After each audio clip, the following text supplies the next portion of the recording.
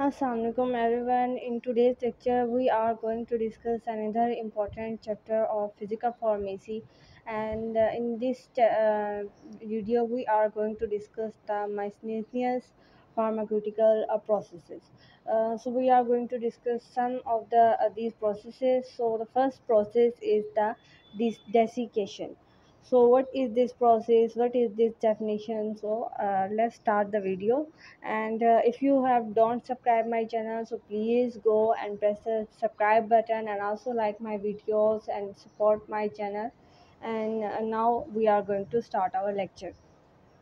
So first, there is a definition of the desiccation, that it is a drying process of removing mechanically administered water from the substance, but it is different from excitation.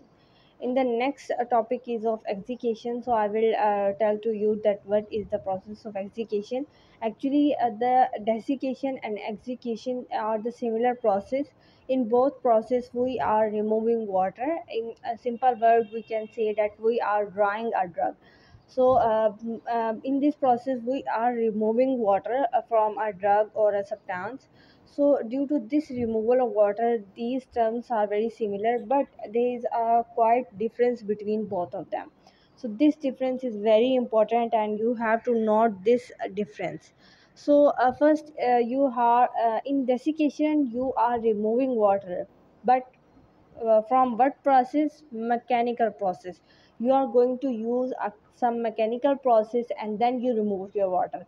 But in the execution process, you have to need the temperature, you have to give the heat, and by heat you lose the water from that substance and you can give your dry product. So this is the little and slight difference between both of these terms. So now you have to describe that the substance which undergo the process of desiccation is called as desiccated substance. And the example of this desiccated substance is the silica gel, activated charcoal, which is also called as carbon, and calcium chloride. These are the example of desiccated substances because they have no water in them, no, not even a single vapor or water in them. They are totally dry. There is a difference between the word desiccated substance and the dry word. In this paragraph, this thing is explained that the dry word and desiccated substance has different between them. When we say a dry substance, it means some amount of water is present in it. Or when we say a desiccated substance, it means it has not even a single drop of water in it. So it means the silica gels and activated charcoals has no water in them, they are totally without water. So now you can take the example of a dry substance. For example, mention here the dry vegetable drugs. For example, Sina leaves contains about 12% of moisture in them, or they have 12% moisture, and we call them dry vegetable drugs. So this is the main difference. You have to note that everything we are saying that this is dry not mean that it has no moisture. Maybe it has some moisture in it. So therefore you have to differentiate between these terms because they are so really close to each other, but they have a slightly difference. You have to note this difference. So many processes are used for the separation of liquid, and this process is used in drying because in the pharmaceutical preparation we need a lot of processes to dry our drug. In the end, when we get a pure drug, we have to dry this drug and we have to obtain the pure form of this drug. So therefore, the drying process of a drug is very important, and whenever we dry a drug, we use the desiccation or excitation processes. So the first process is done, then we move on to the next process of pharmaceutical process. So the next process is of efflorescence and deliquescence. So these are opposite to each other, exactly opposite to each other. So first of all, we explain the efflorescence. So I mentioned to you the three definitions of efflorescence, and you can write any one of above it. All the three definitions means the same thing, just the wording differences. So the first definition you can write down on to your notes. So the first definition of efflorescence is that it is the process of losing water from a hydrated substance and to get a anhydrous substance. Okay, this is the first definition. Second definition is that efflorescence is the process in which there is a spontaneous loss of water and to get the anhydrous substance. Third definition of efflorescence is that it is a process in which we are converting a hydrated substance into anhydrous substance by release the water. So you can adopt any of one of this definition. I have mentioned all of these definition above here. This, so you can write up all of these three definitions. First definition is this, second is this, and third is this. So you can write up it. So now in the effluence definition, I have mentioned the two important terms. What are these terms? First, I use a word which is called as compounds. So anhydrous compounds are those compounds which contain no water in them. We can say it as a desiccated substances.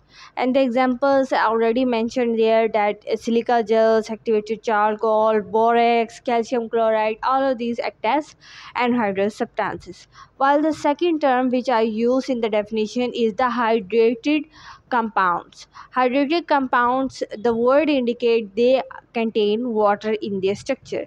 So the example of hydrated compound is Na2CO3.10H2O, because it has 10 molecules of water in it, and it may contain 7 molecules of water. So you write up that the second example is Na2CO3.7H2O.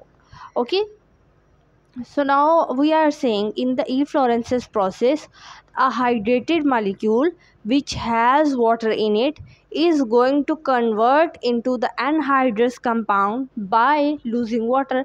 Definitely the difference between the hydrous and anhydrous is the water. So you are removing this water and converting the hydrated drug into anhydrous. So how this process occur? It cannot happen suddenly the water is loose and hydrated drug convert into anhydrous. It cannot happen suddenly. It is going through a process. And what is this process? What is this procedure? This procedure is actually that it is the difference of vapor pressure. Actually, you know that the hydrated substance contain water in them. Due to this water, they have a contained vapor pressure. So the vapor pressure is has so it means a hydrated substance has its own vapor pressure, and the atmospheric vapor pressure is the second vapor pressure. So whenever the vapor pressure of that hydrated substance is increased than the vapor pressure of atmosphere, then the water loses and the drug convert into the anhydrous substance. So what you will understand, whenever the vapor pressure of that drug increases than the vapor pressure of atmosphere, then the water will be loses. So the example is that this approximately pressure due to water in the atmosphere is 10 at 15. If the vapor pressure of hydrated substance exceed than the 10 mm of Hg, then what will happen? This substance will lose its water, give its water to the atmosphere, and then convert into anhydrous substance. So this is the whole procedure, that how the process of efflorescence is occurring. Second process is very important, and it is just reverse and opposite of efflorescence. This process is called as deliquescence. Sorry, I have cannot mention it. You can add the example. For example, Na2CO3 dot 10H2O going to the process of efflorescence and converting it to the Na2CO3. Water molecules are removed, so you can write up here plus 10H2O. So you can write here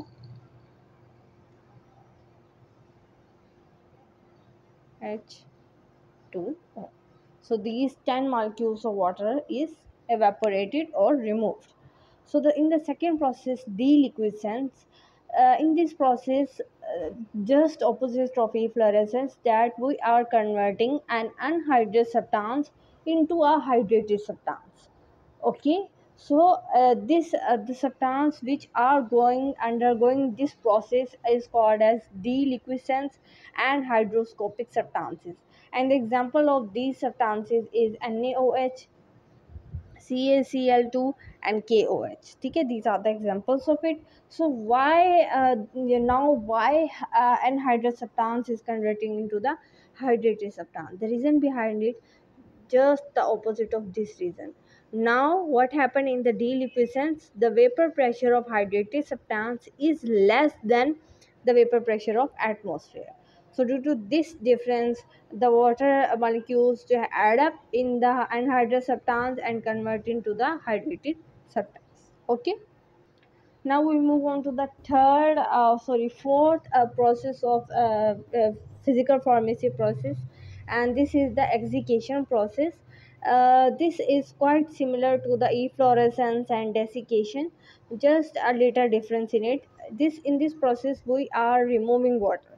Okay, the first four experiments which I have told to you is just the removing and the adding of water. Just in deliquescence we are adding water, but all the three others in which we are removing water. So in the excitation we are removing water, but by the controlled conditions, that we are controlling the temperature, we are controlling and maintain the conditions of this process. So for example, if you give it the example of CuSO4.5H2O, so it has 5 molecules of water. If we give it the 30-degree temperature, it will lose 2 molecules of water. Now when the 2 molecules is removed from the 5 molecules, what will remain? Yes, 3 molecules of water remain. Now we increase the temperature up to 500, 100. So now the two more water molecules lose. So it means out of three, two more release. So out of three, one is molecule of water is remain, and the last one will be removed at 200 temperature. So you are observing this, that whenever we are increasing the temperature, the water loses and we are getting our point. Okay, at 30 we lose two molecules, at 100 we lose two more molecules, and at 200 we lose one more molecules, and all the five molecules is removed out. Totally the CuSO4 is converted into a anhydrous substance. So that you have to take care of the temperature. By controlling the temperature you can undergo the process of excitation. Now the another example of this excitation process is Na2CO3.10H2O. So now you are observing that it has 10 molecules of water, so we have to maintain the temperature such that to remove all of these 10 water molecules. Okay, so now another a third important example of excitation process is FeSO4.7H2O. So now you need 7 molecules. You do have to lose it. So now what will happen? First, the 6 molecules of water can be easily lose up by controlling the temperature. But when we lose up the last seventh molecules of water, then what will happen? Before losing it, our molecule can decompose, mean FeSO4 become convert into the ions because of such high temperature. So therefore this is the limitation of excitation process, that it can cause the molecules to undergo the decomposition process. So in such substances this process happens. Just say FeSO4 can undergo the decomposition, but the other substances remain same and they can lose their molecules due to strong bondings. So now we have covered the first four miscellaneous physical pharmaceutical processes. Now we move on to the next process.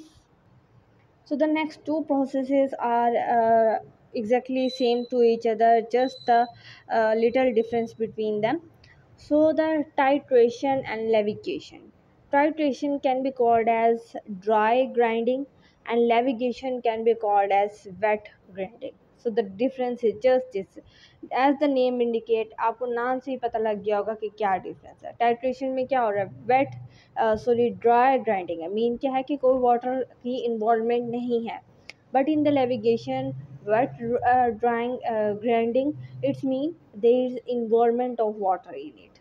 In the titration, what you are reducing the process. Grinding, the word grind means to reduce the particle size, to reduce the material which is your desired product. You are reducing its size and you are going to your to achieve your goals. So now what you do, you have to explain the definition of it, and the definition you will write up is that this is the traditional method of producing homogeneous mixture by grinding particles into the small size.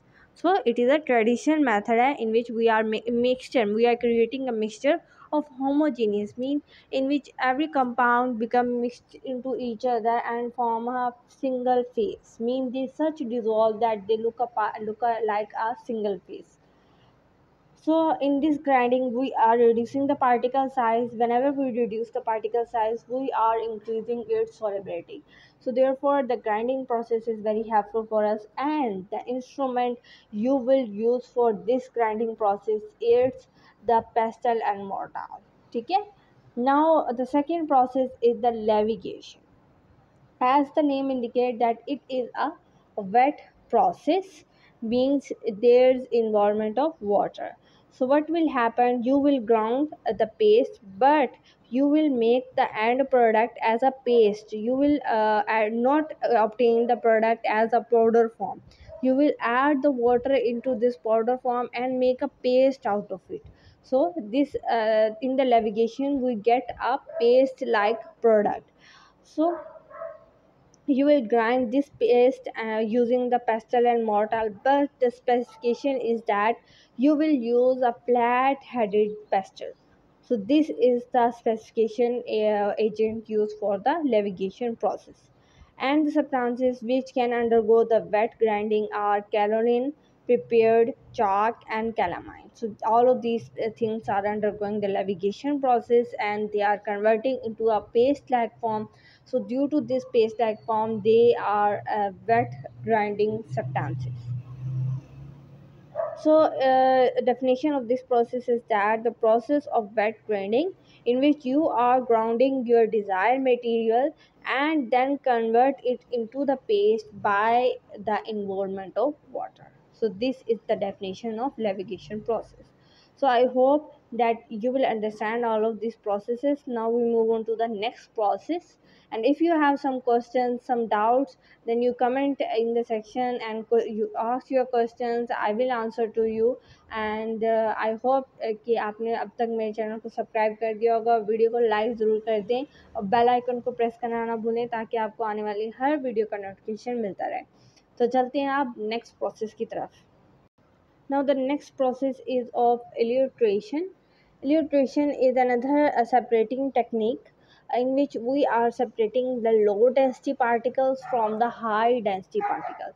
So the always the low density particles are the fine particles because they have very small size, but the high density particles have coarse particle size because their size is very large. So we need a process by which we are separating both of these particles. We need a technique to separate them. So due to the difference in the density and due to difference in the size, we are going to differentiate them, we are going to separate them. So illustration is a technique which help us to do it.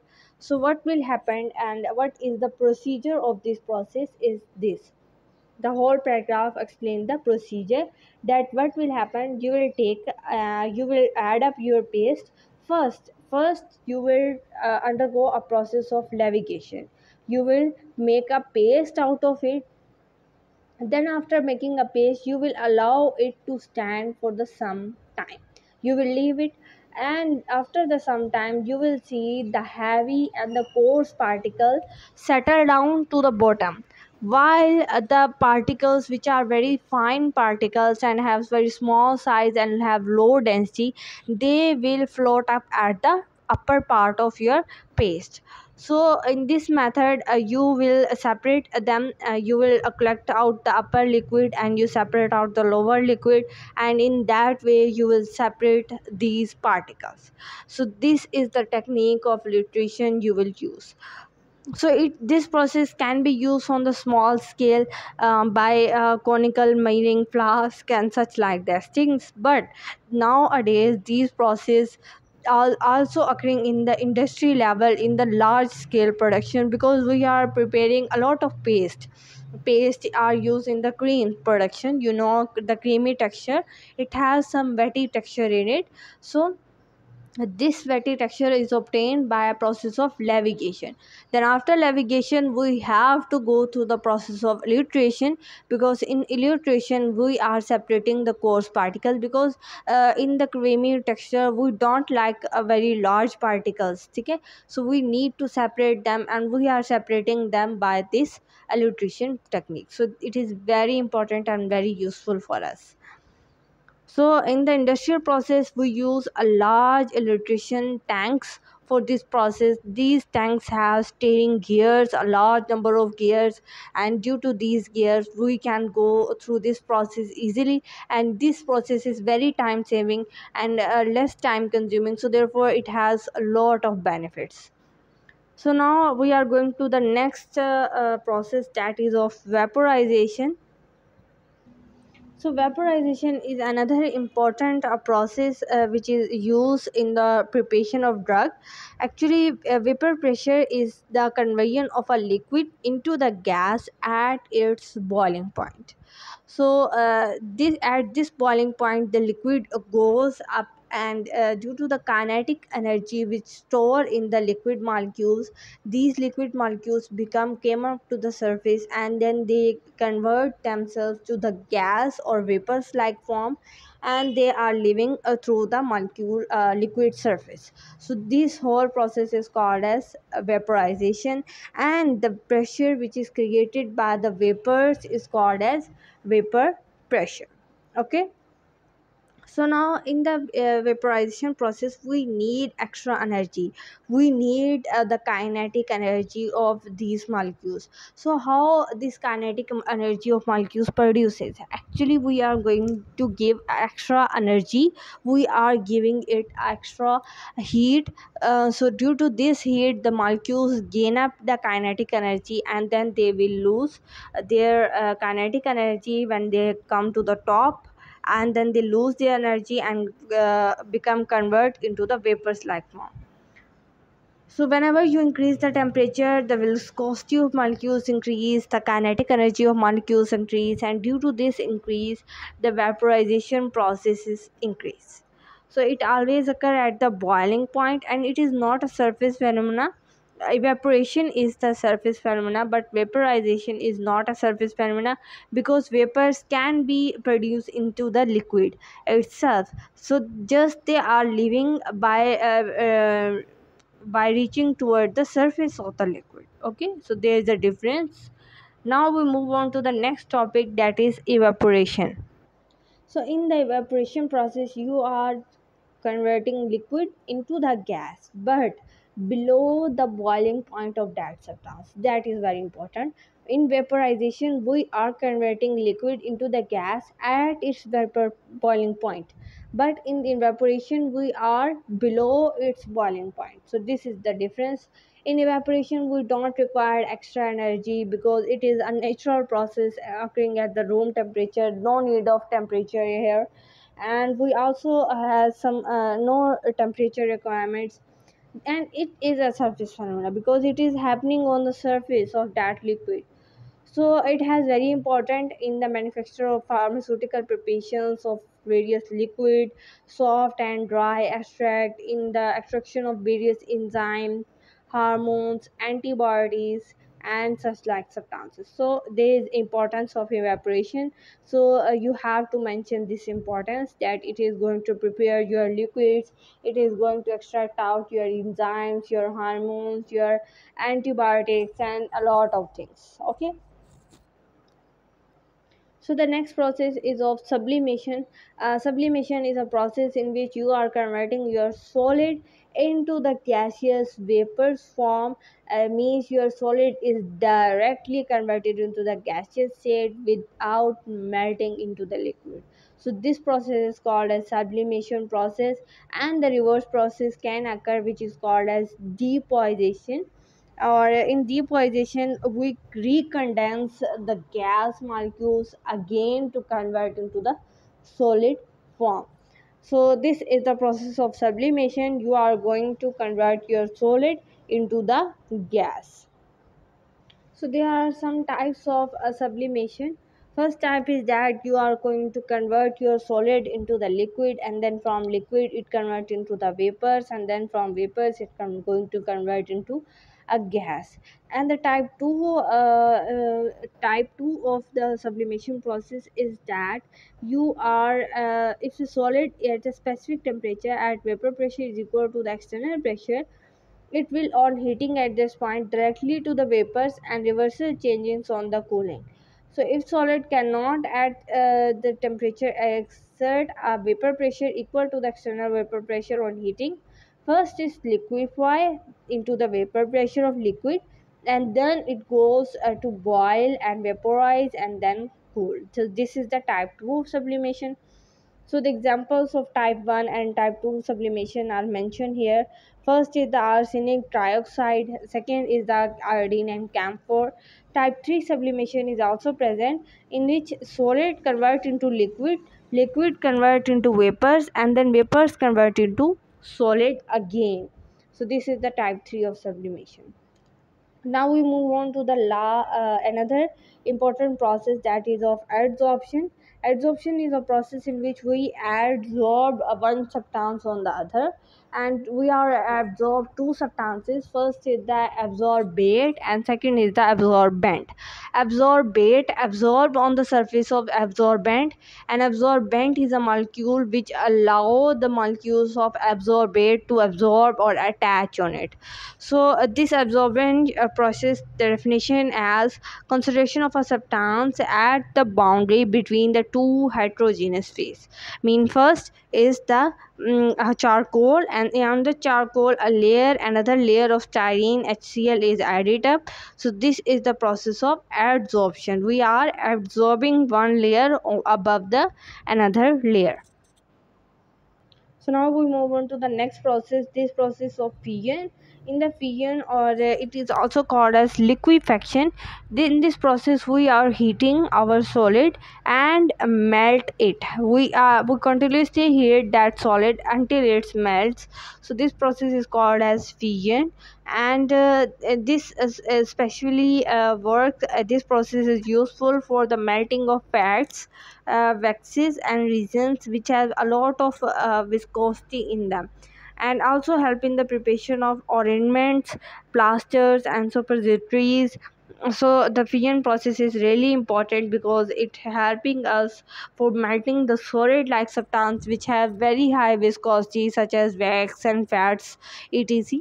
So in this process we are going to convert them and heat them until they melt into their at their melting point.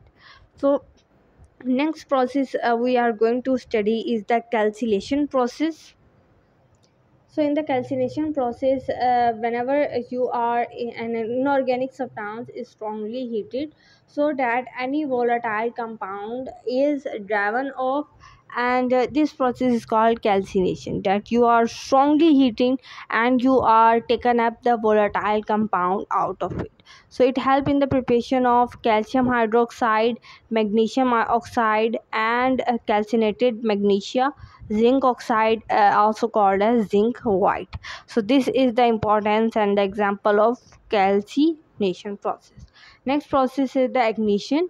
In the ignition, as the word indicates, you are again strongly heating but organic matter.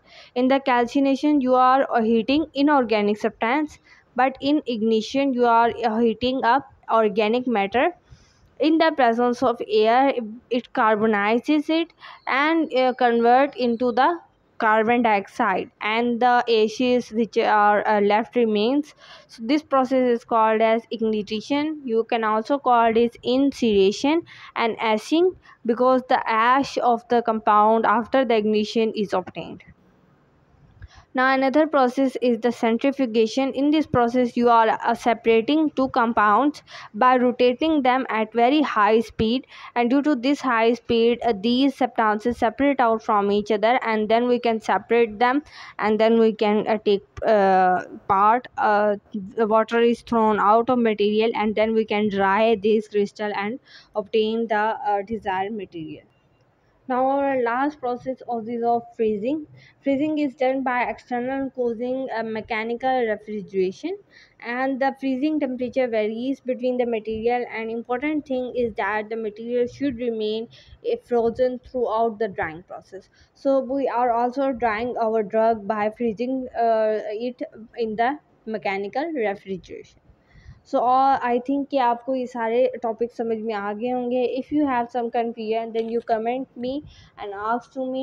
I will definitely answer to you. And if you like my videos, please subscribe to my channel and like it more and more, so that I can bring to you more and more such content to you and make you the best version of yourself, and you should be proud of yourself. मिलेंगे अगले lecture में. Take care of your self. अल्लाह हाफिज़.